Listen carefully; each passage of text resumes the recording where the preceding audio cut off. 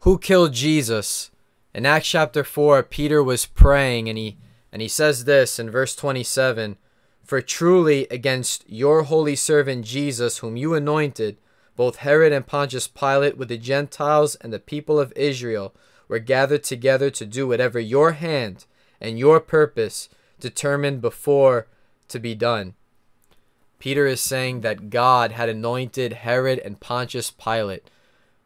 God is the one who put them in power to crucify Jesus Christ, along with the Gentiles and the Jews, which, as we know, they were envious of Christ. They hated his teachings, they hated his claims, and they desired to kill Christ. But behind all of that was God himself. It was God who had predetermined for those events to come about according to God's plan. It was God's plan to send Jesus Christ to be crucified and to be raised again so that sinners could be forgiven. That is the good news of the gospel. The good news is how God made a way for sinners to be forgiven and be reconciled to God, to have peace with this God, to have peace with the God who is holy, righteous, and just. And this is the big dilemma of the gospel. This is the dilemma. How can a righteous and just God forgive sinners? How can a God who is perfect in righteousness, which means that he hates everything that is unrighteous, how can a God who is perfect in justice forgive sin? How can he not count his people's sins against them? How can he just do it? How can he just let it off the hook? That is the dilemma. Because God is a holy and righteous and just God. And even the fact that God is love, people think because God is love, that means that he has no hatred. But God has hatred precisely because he's love. Because God, since he is love, he must hate that which is unloving. You see, when you love someone, you desire their benefit, you desire their good, and you would hate to see anything that would come harm them. Love hates, true love hates that which is opposite of love. And because God is love, he hates that which is unloving. And what sin is unloving. Sin is missing the mark. Sin is missing that standard, missing the standard of God's glory. It's missing the standard of God's greatest commandments, which is to love God with all your heart, soul, mind, and strength, and missing the standard to love your neighbor. That is what sin is. It's falling short of those standards. And because of that, God must punish sin. Since he is righteous and since he is just, he can't just let sin off the hook. And this is the big dilemma. And this is what Paul the Apostle was so passionate about as he's being inspired by the Spirit to write Romans. From Romans chapter 1 to 11, he is giving a glorious exposition of all the aspects of the gospel. And as believers, if you're a Christian, that is your goal. It's to grow it's to plunge the depths of the gospel. It's to grow in the grace and knowledge of the gospel. Why? Because as Romans says, it's in the gospel that the righteousness of God is revealed. Paul starts off the letter in Romans and he says that he is eager to preach the gospel to those who are in Rome. Why is he so eager to preach the gospel to those who are in Rome? As a matter of fact, he says to the saints. He wants to preach the gospel to the saints because the saints never outgrow the gospel. And why? He says, because the gospel, for the gospel is the power of God unto salvation to those who believe. Because in it the righteousness of God is revealed. From faith to faith, the righteousness of God is revealed in the gospel of Jesus Christ. And the gospel today has been reduced to saying a prayer and just merely making a profession of faith. The gospel has been reduced to Jesus has a Jesus loves you and has a wonderful plan for your life, and though there's truth to that if you're in Christ Jesus, that is not the gospel. The gospel is the good news of how God has saved sinners and has made a way for sinners to be reconciled to him. And we see that especially so clearly in the book of Romans. But what I want to talk about is how God is the one who killed Jesus. It was God who sent Jesus Christ to die on the cross. It was God who was offended. And in order for God to forgive sinners, he must satisfy his justice against sin. And he does this in the gospel. He does this by the sacrificial work of the Lord Jesus Christ. And in Romans chapter 3, when you read Romans chapter 1 and 2, Paul talks about how all have fallen short of the glory of God. Whether you're Jew or Gentile, whether you've had a religious upbringing or not. The Jews, they had the Mosaic law. They had the law of God that was given to them through Moses. But they broke it. They broke it time and time again. But even those who didn't have the law of Moses, Paul says that the work of the law is written on their hearts, and their conscience bears witness against them. You see, all men know that they're sinners. All throughout history, mankind have had a knowledge of God. They look at creation, and that is why a bunch of different religions have formulated all throughout history, is because people know, their conscience bears witness to them that they're sinners. Men don't need to be told they're sinners. They already know that they're sinners, but they suppress that truth. They don't want to be told. They want to continue to live in sin, but people know that they've offended a righteous and holy God. And so that is why people throughout all different religions and throughout history, they have always tried to come up with some sort of sacrificial system to appease the God that they know exists. Because all men are created in God's image, and the Bible says, for although they knew God, they did not honor him as God. All men know God, but we have failed to honor him, and that's what sin is. Sin is failing to honor the God who is worthy of all love. Sin is failing to honor the God who is worthy of adoration. Sin is not fearing the Lord, not acknowledging him in all your ways. Sin is not loving your neighbor perfectly. Sin is missing that mark. And so we may think, mankind think, the problem with humanity is they think that murder is very bad, but lying is just a little sin. But all sins, from the greatest to the least, have incurred God's judgment. And so the question that all of humanity needs to ask themselves is, how can this righteous and holy God pardon me if I'm a sinner? And the precise answer is that it was God who sent forth Jesus Christ to satisfy his justice against sin, so that those who believe upon Jesus Christ might have eternal life. And so in Romans chapter 3, after he deals with all people being under sin, he says, "What then? Are we better than they? Not at all, for we have previously charged both Jews and Greeks that they are all under sin." Whether you have a religious background or not, whether you are in a remote island who has never heard the name of Jesus, never heard anything about God, or whether you come from a religious background and you've heard about Christ, or you've heard about God, you've heard about his law, all men are under sin. As it is written, there is none righteous, no, not one. There is none who understands. There is none who seeks after God. They have all turned aside. They have together become unprofitable. There is none who does good, no, not one. Paul is giving us a summary of the state of humanity, that ultimately no one does any good. At the end of the day, men have fallen short of that standard, and even when they do good, they still miss the mark. Their throat is an open tomb. With their tongues they have practiced deceit. The poison of asps is under their lips, whose mouth is full of cursing and bitterness. Their feet are swift to shed blood. Destruction and misery are in their ways, and the way of peace they have not known. There is no fear of God before their eyes. That is the summary of all of humanity. There is no fear of God in their eyes. All men have failed to acknowledge him by not living in perfect fear of the Lord, because those who fear the Lord acknowledge him. Those who fear the Lord honor him. Those who desire and want to honor his glory live for him.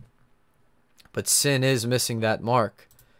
And so he says, now we know that whatever the law says, it says to those who are under the law, that every mouth may be stopped and all the world may become guilty before God. Therefore, by the deeds of the law, no flesh will be justified in his sight, for by the law is the knowledge of sin. This is the grand truth. All of false religion can be summarized in this: trying to justify yourself, trying to make yourself righteous by doing deeds of the law, by trying to be a good person.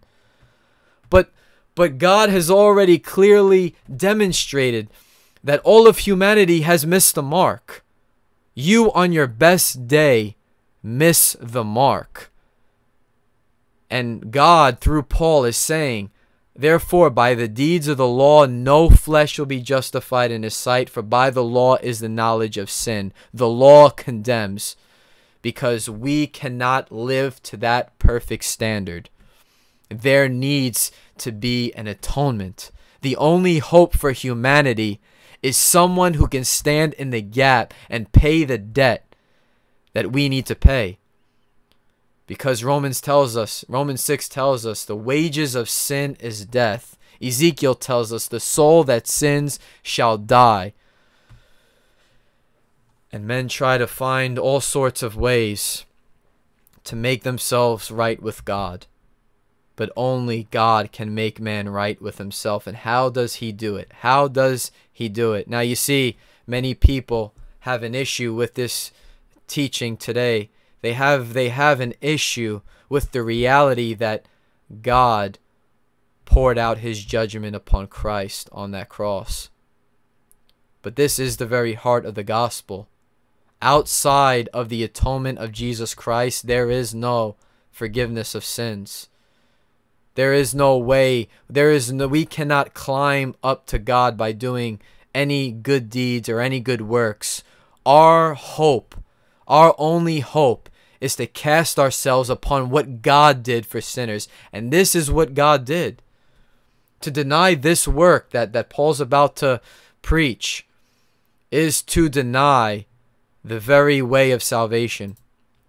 And he says, but now the righteousness of God apart from the law is revealed, being witnessed by the law and the prophets, even the righteousness of God through faith in Jesus Christ to all and on all who believe.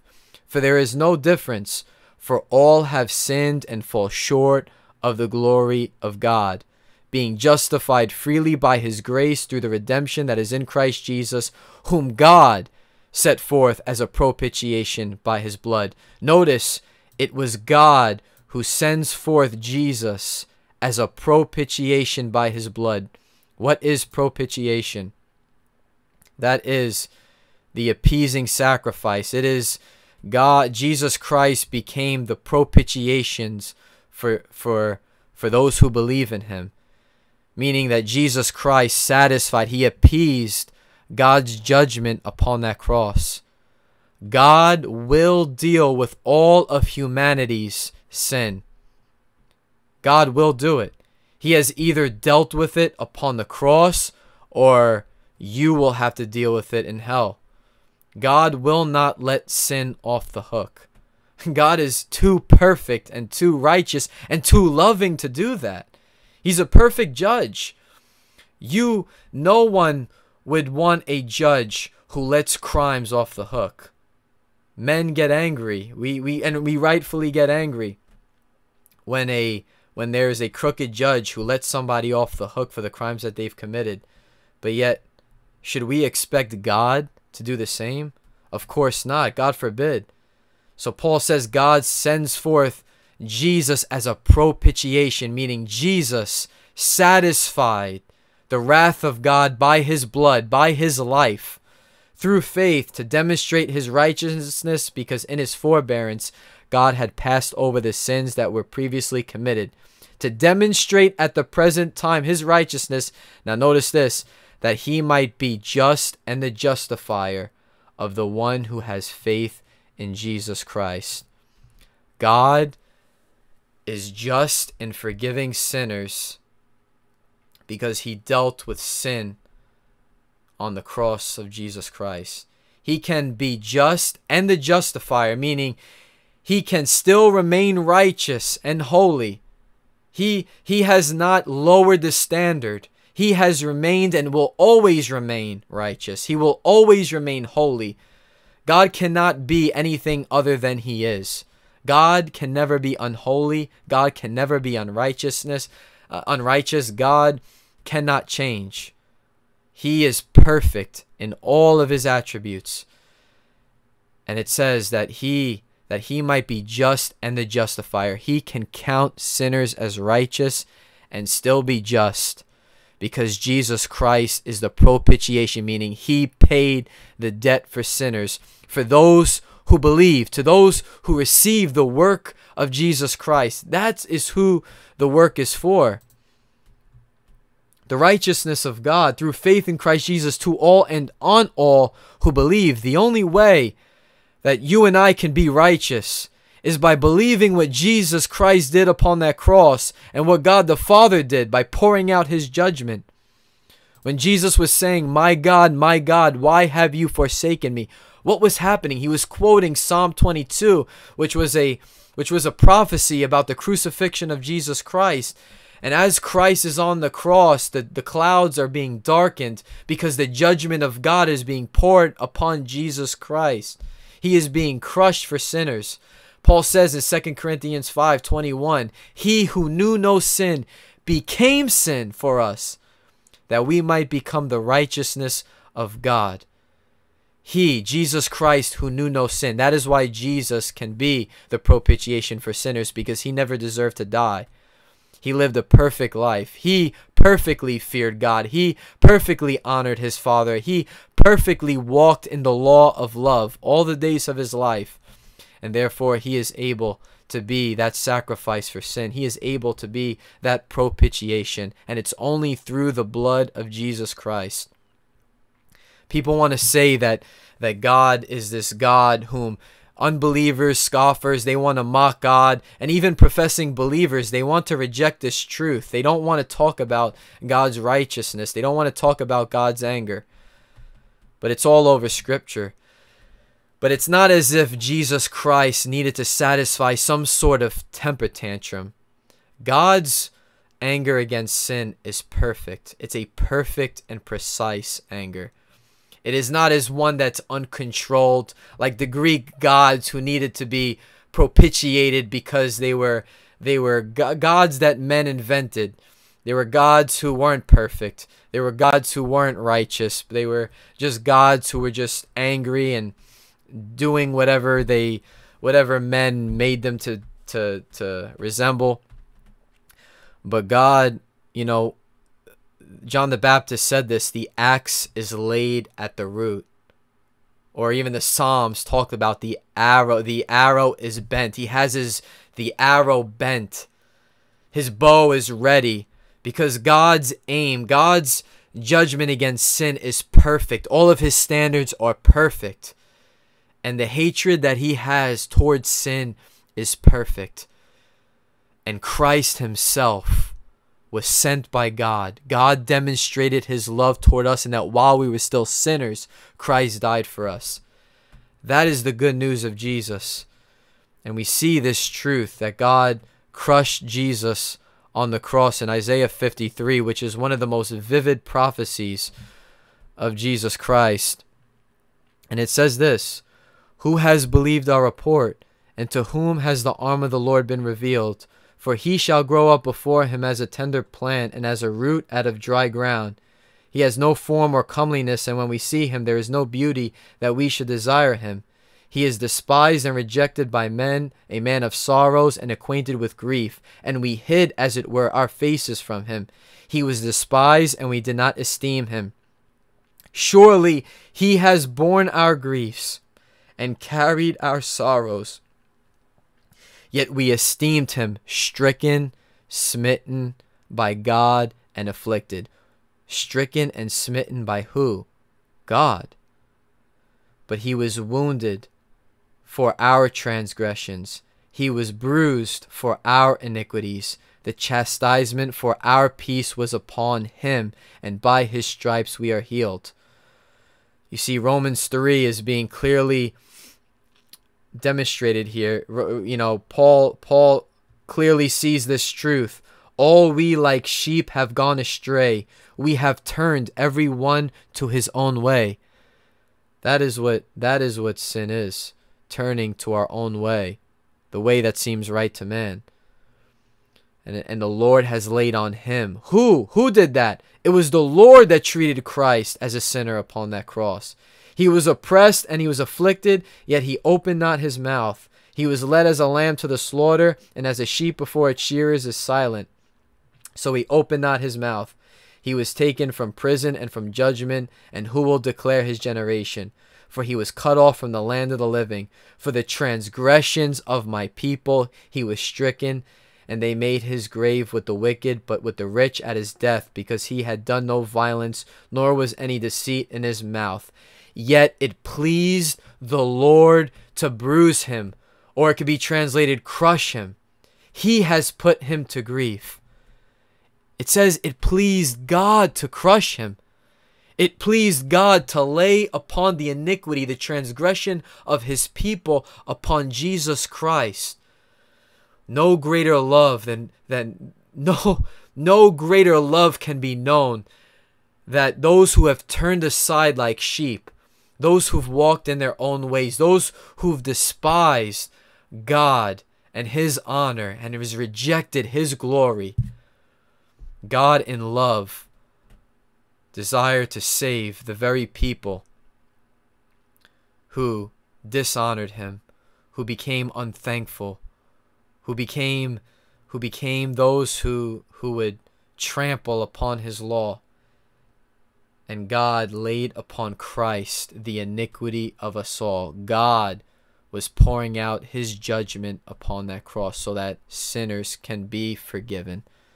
That is the good news of the gospel. That is the gospel message. It was God who killed Christ. And yes, God ordained, God anointed, as we read, Peter says that God anointed Pontius, Pilate, and Herod. And yes, it was the Jews' wickedness and the Gentiles' wickedness that they wanted to kill Christ because they hated him, because of his purity, because he was righteous, because he was the light of the world, and men didn't want to come to the light because they loved the darkness.